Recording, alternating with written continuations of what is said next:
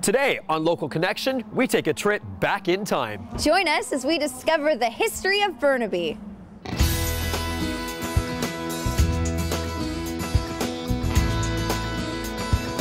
On today's show,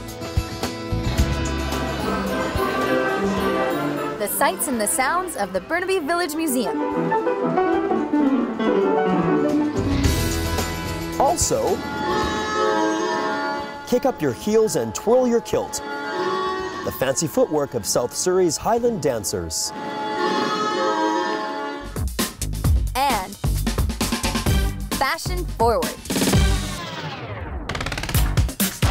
Find out why Vancouver deserves to be on everyone's best dress list. The hair, the makeup, the fashion, the clothes, the chaos of it. See all this and more right now on Local Connection.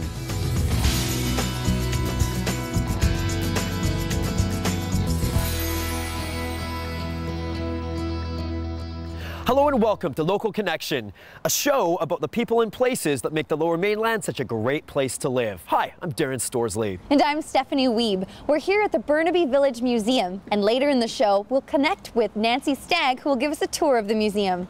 But first, we're going to catch up with reporter Skyler, who's got a great story for us from Vancouver Fashion Week. Oh, and I wonder if he'll find anyone as good looking as a former Mr. Canada. Not a chance, right, Skyler?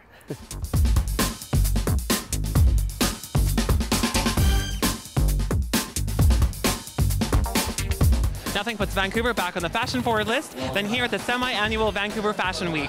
We're here with some amazing designers and hot models. Let's head backstage to find out what all the excitement is about.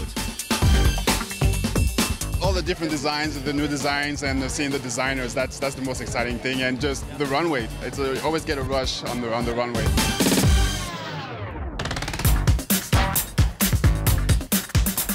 Everything about it, the hair, the makeup, the fashion, the clothes, the chaos of it. I absolutely love it. I mean, here tonight, you're seeing a lot of great trends, great fashion. I'm enjoying it. Great fashion comes with a fresh-faced look. We have the Vancouver Fashion Week look, which is very reminiscent of Vancouver. It's glowing skin, very luminescent, bright color for the lips, because I think Vancouver is always so gray. We need to brighten up with some lip color and very definite eyebrows. And then we have a lot of designers that have their own design, their own ideas, and we adjust that look to what they want. The designers of Vancouver Fashion Week are nothing short of unique and innovative. What I do is a lot of like clothing modification from garments that are kind of tossed to the wayside that aren't really being used anymore. So upcycling them in a way to make them more fashion forward, using other materials that some people might not think could have fashion potential, like old tape and glue, and making them into some studs for a jacket. We're crazy excited. We're launching a new brand out of Vancouver. It's being produced down in LA on old world loom Japanese denim, and we're crazy excited to bring this to the market. And the concept behind their style? It's denim. The whole thing is, it's art. It's not really clothing the way we look at it, it's art. There's artists working behind it, so we want to bring that out, and that's what I've done with the jeans. Just do what you do best. It's all about art. You got to forget the commercial aspect when you're producing a piece. Bring your feelings out. Every piece that I have here has brought the artist feeling out. The people who've worked on it, sometimes they're happy, they produce something great, and they're sad, they produce something great too when they're sad. So that's what we brought out. Well, we've talked to some amazing designers and seen some amazing fashions here on the main stage tonight. And Darren, you may have some competition. We talked to some pretty good looking models backstage. I don't know, what do you think? For Local Connection, this is Skyler Baier at Vancouver Fashion Week.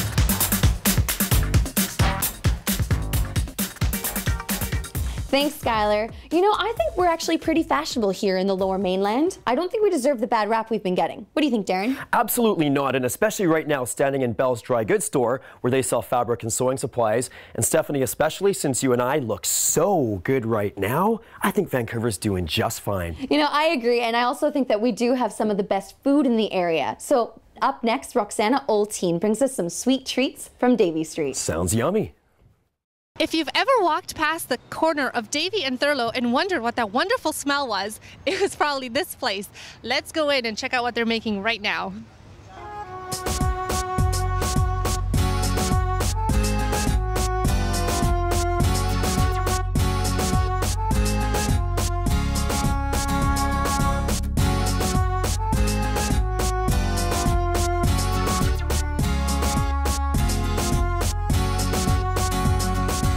In the heart of downtown Vancouver, you'll find a bakery that is truly the heaven of desserts. People maybe sometimes walk by, but always they feel something special, a special smell. Even if the first entry in our store, they are not buying something, they will always remember that corner of Davie and Thurlow. It's the best smell in town. Even with little advertising, the bakery has become a local neighborhood favorite filled with Eastern European desserts. Founded by Narcisa and Alexander Stoyan in 2008, the bakery is the only place in Vancouver to serve kurtoks kolaks, also known as the Caune pastry. The making of these pastry cones is actually quite a long process. It is. We come early in the morning to prepare the fresh dough, and then we leave it for about 2 hours to rise, and then we portion it. 300 grams is the weight of each cone, and then we roll it in a special way on our cones. We take the dough, we cut it in a special shape, and then we roll it on the molds. And then, as soon as it is done, we spread sugar on top. Sugar will turn to caramel, and on top of that hot caramel, the walnut in the end.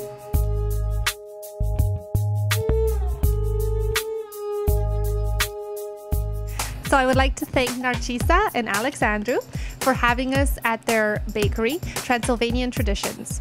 You can find out more information about them on their website. For Local Connection, I'm Roxana Oltean. Poftă bună! Poftă bună!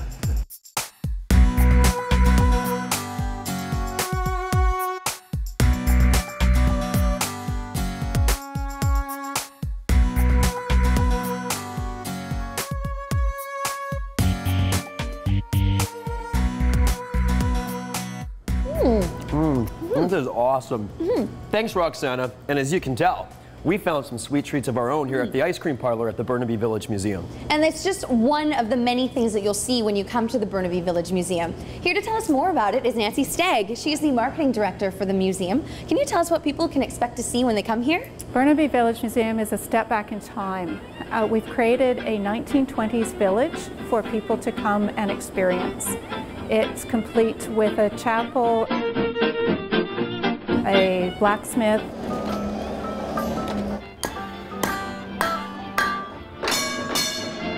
we have an interurban tram that will be turning 100 next year. The ice cream parlor, the bakery, the Royal Bank building has been brought in. The real estate building is heritage. The Love Farmhouse, it's the oldest building in Burnaby. Burnaby building permit #1. A ride on the carousel is an absolute must. And all of these are done with a particular flair for Heritage Christmas. That's our next open season, and we open late November. And it's a wonderful experience to come with your family.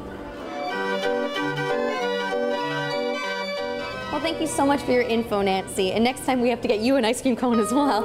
Okay. Well, stay tuned, because after the break we have a guided tour of the Burnaby Village Museum. And this cowboy can't wait for his carousel ride. Don't go away. Also after the break, Native culture and impressive totem poles are just some of the stars at the BC Museum of Anthropology. And you don't have a civil right if you don't have a remedy to enforce it. Fighting for the rights of those who can't fight back. The story of Paul Caune and Civil Rights Now. Local Connection will be right back.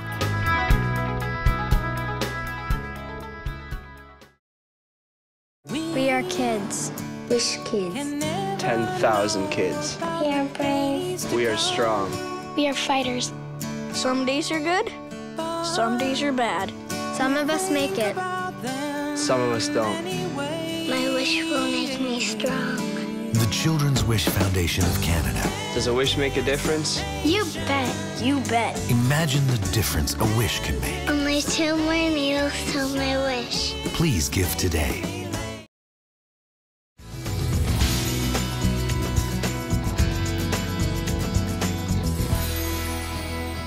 Welcome back to Local Connection. Wow! Look at all this great stuff. We really have stepped back in time here at the general store at the Burnaby Village Museum. That's right, and here to tell us more about what we can see here at the museum is Nancy Stagg. Hi, what can you tell us about this place? We've got a general store that sells goods of all sorts for the consumer in the 1920s. A lot of goods in the 1920s came bulk, and of course you would need to weigh out your purchases. This particular scale has a mirror, so it's an honesty scale, so you can check to see whether the merchant is holding the weight down a little in his favor.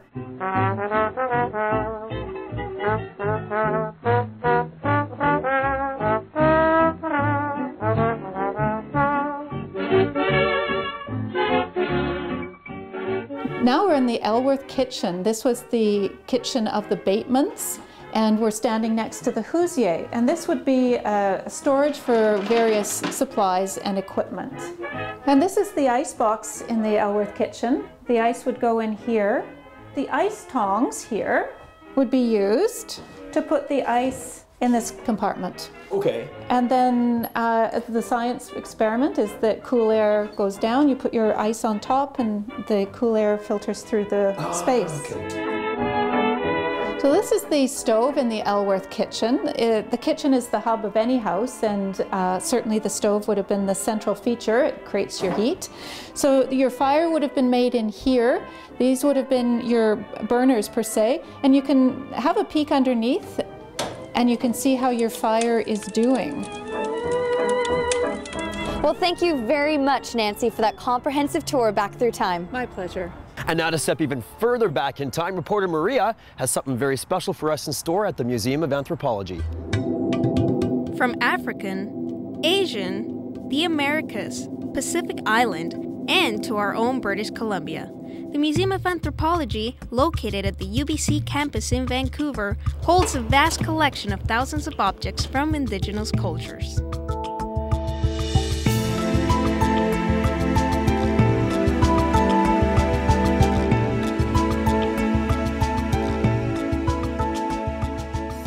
In this museum, there's art from around the whole world, but is it true that you focus mainly on Aboriginal art from BC? Well, we have a large worldwide collection, and in fact, one of the largest components of it is Asian material. Oh, yes. But we're best known for the Northwest Coast from the Pacific Northwest. We have the Great Hall with the monumental sculptures, the totem poles that we're very well known for.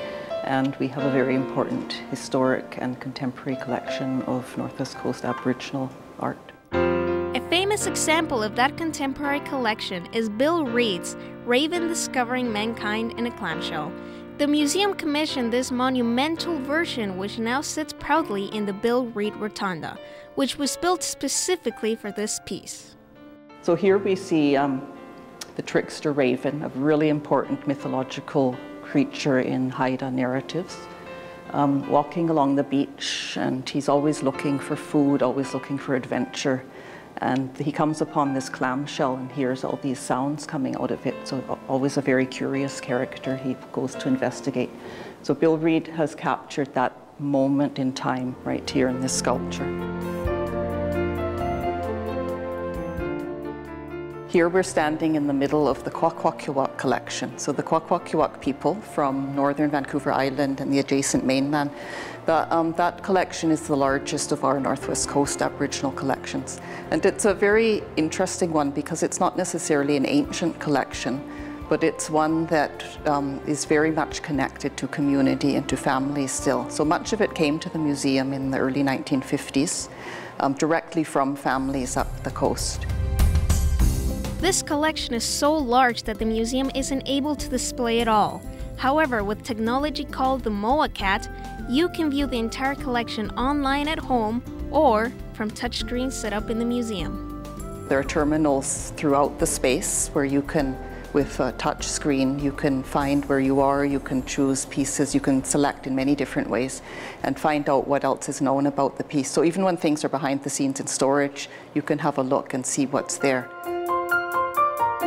The museum also features the art of Marianne Nicholson. This display is based on bent wood boxes in the Great Hall, but made of glass and painted black. These boxes make a statement about the protection of cultural knowledge and access to it.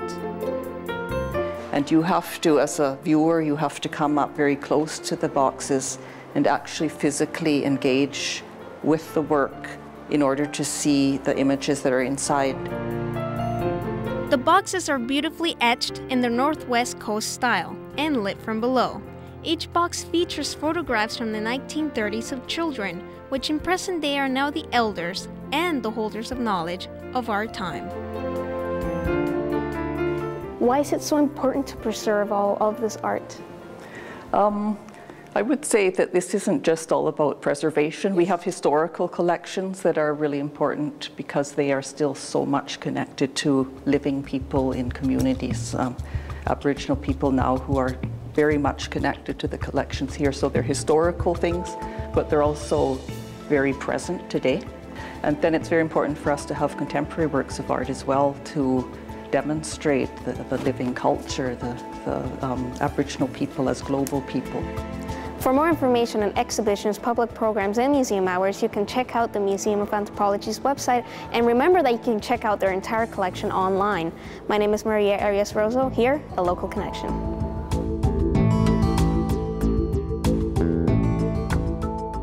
Thanks, Maria, and be sure to check out the Hiroshima exhibit from now until February. Up next, we meet a man who's taken on the daunting task of fighting for the rights of people who have disabilities. Clayton Timko has our next story. Summer was really busy for me, and it's just a blur. Paul Caune is a busy man on the move. A move for social change, that is. So Paul, tell me some of the biggest barriers people with disabilities in British Columbia face on a daily basis. Well, the biggest barrier can be summed up in a phrase lawyers use, which is a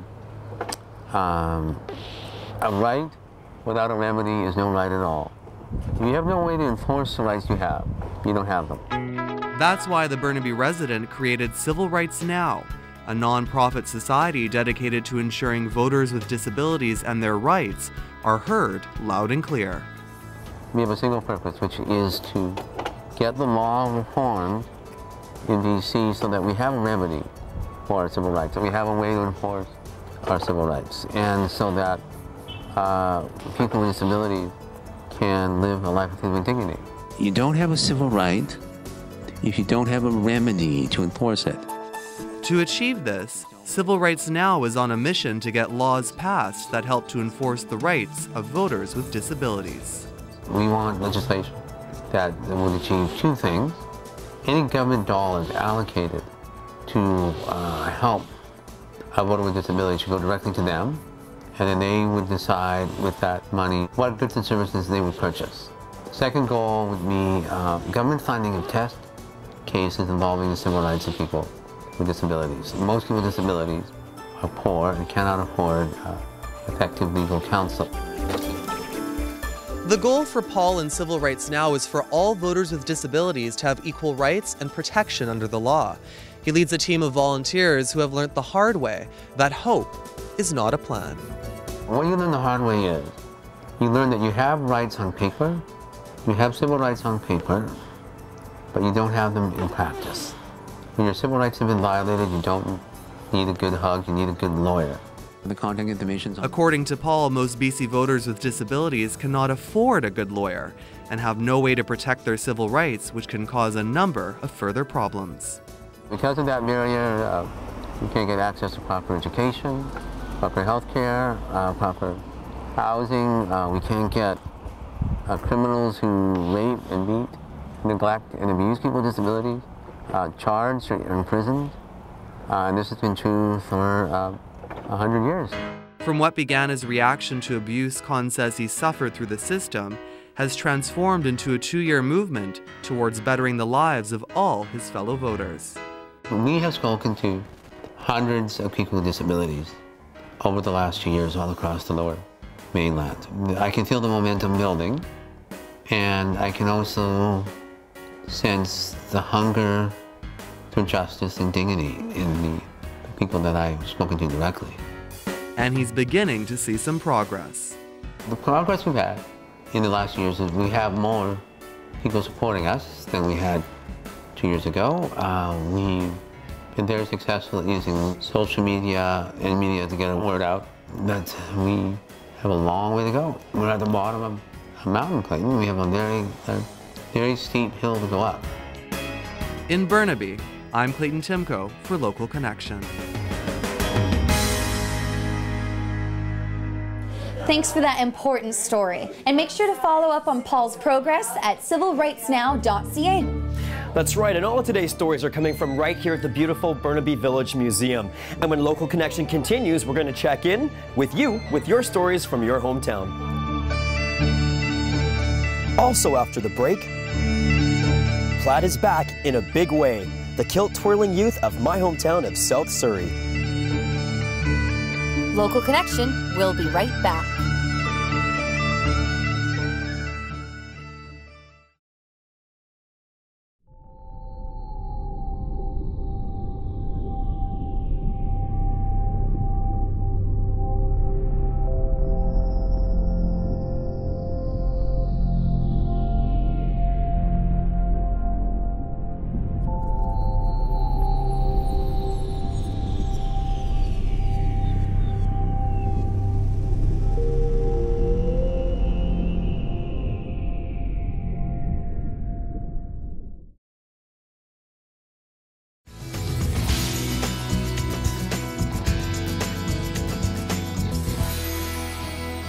Welcome back to Local Connection. We're here at the Burnaby Village Museum, and beside us is a refurbished tram. As Nancy mentioned earlier, this tram was the one used on the interurban line. Yes, this would have connected Burnaby with other places in the Lower Mainland. But right now, this tram is going to connect us with South Surrey as we go to Abbey, who's going to teach us about Highland dance. Dance is often a reflection of a culture. Today we bring you Scotland's energetic Highland dancing. Highland dancing is traditional Scottish dancing that was originated obviously in Scotland. Started probably in the 1700s. Today kids compete and dance throughout Canada and the world. The significance of the sword dance is what was traditionally danced by soldiers on the eve of a battle, and if one of the soldiers should displace or touch the sword, it was said to be ominous towards the battle the next day. The dancers make it look so easy, but Highland dance requires a lot of stamina, leg strength, and skill. Highland dancing is very strenuous. People need to have a lot of endurance, a lot of stamina, a lot of strength, as well as making it still look balletic and graceful. Competitions are a huge part of the Highland dance world. I enjoy the feeling that you get being on stage and knowing that all the effort and all the hard work you put into it is going to be worth it in the end. And if you do well, then it's just that much better.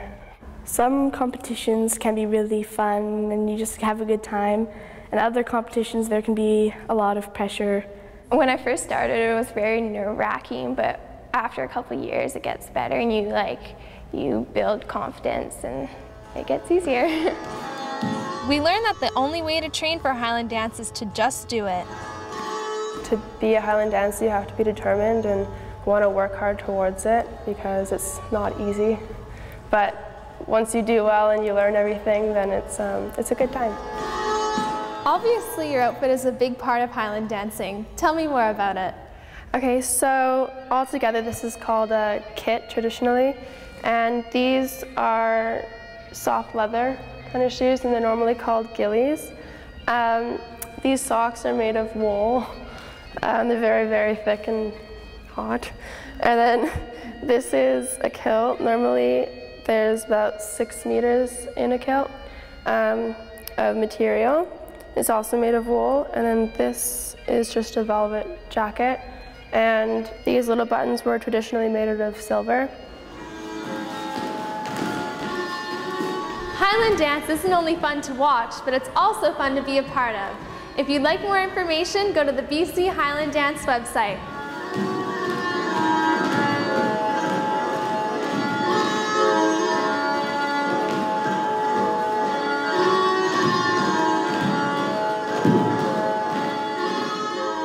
Thanks, Abby. Wow, those girls really work hard. Almost as hard as this blacksmith here, who is one of the many attractions you'll see at the Burnaby Village Museum. But right now, it's time for my favorite part of the show, and that's where we get to connect with you. So let's check in with reporter Dominique to hear what you have to say. Thanks, guys. We've learned a lot about Burnaby. Now it's time to find out what you had to say about where you live. Where are you from? I'm from Winnipeg. Okay, tell me something about Winnipeg that most people don't know about. Osborne Village is the place to go. And what's to do at Osborne Village? You just hang out with all the hippies.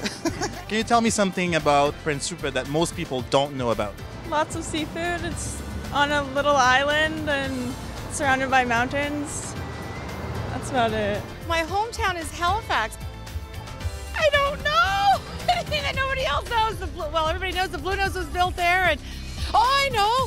My grandfather's vehicle was the first vehicle to cross the Angus L. MacDonald Bridge. Where are you guys from? Montreal. Montreal. Tell me something about Montreal that most people don't know about. It's a little bit dirtier than here. Where are you guys from? Castlegar. It stinks. We have a pulp mill. It's a very smelly town, but it's beautiful. Where's your hometown? Queticook. Tell me about something about Queticook that we don't know about. It's really small and we only have 3 lights. There's more stop signs than lights. Born and raised where? Dawson Creek. There's something about growing up in a small town. Whenever we say something someone's not so much like us. We love it. Someone does a good deed, we're like, why are they different than other people? And we're like, because they grew up in a small town. Tell me something about Brazil that most people don't know about. Brazil has snow and cold cities in the south. Brazil is actually richer than you think. Not everybody know how to dance samba. What can you tell me about Ireland that most people don't know about? It's very beautiful, very... Yeah. And there's no leprechauns in Ireland. No. Where are you from? Delta? Originally Scotland. Scotland. Can you tell me something about Scotland that most people don't know about? Well, Nessie's real. Where are you from? Czech Republic. Beer, a lot of beer. Drink. Korea has 4 seasons. Lots of beautiful women.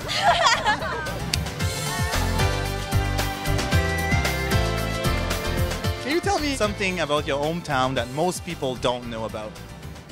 Vancouver was rated the most livable city. It doesn't rain all the time. Well, Americans think we live in igloos, so to the Americans, we don't live in igloos. Tell me something about Vancouver that most people don't know about. It's so awesome and everybody should come. Thanks, Dominic. And Stephanie, you know they say that time flies when you're having fun. That brings this episode of Local Connection to a close, which means, of course, we're one step closer to our carousel ride. But before we do that, we want to thank Nancy one more time for her amazing tour today of the Burnaby Village Museum. Yes, and we would like to welcome your feedback. So if there's a story that you would like to see on our show, please visit our Facebook page and check out our YouTube site for past shows. For Local Connection, I'm Darren Storsley. And I'm Stephanie Wiebe. Thanks for watching. See you next time. Yeehaw!